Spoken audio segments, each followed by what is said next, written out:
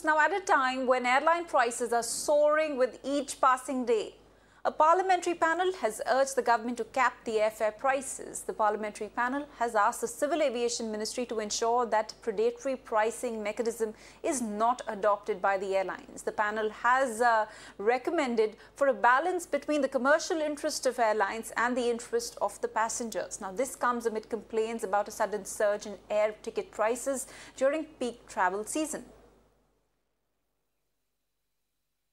All right, going straight across to my colleague Ishika, who is joining us on the broadcast for more on this.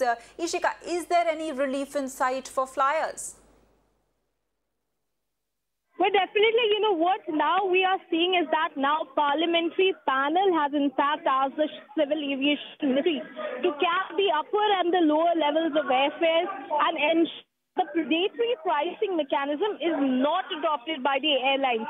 Now, this the parliamentary committee says that there should be a balance between the commercial interests of the private airlines, but also passengers' interests as well should be taken into consideration. Now, they have also observed that presently the in the airline do not reflect any sort of mechanism on part of the ministry to control the fares based on existing aircraft rules 1937. As you know, during surge in airfares, the prices go beyond the acceptable or justifiable limits.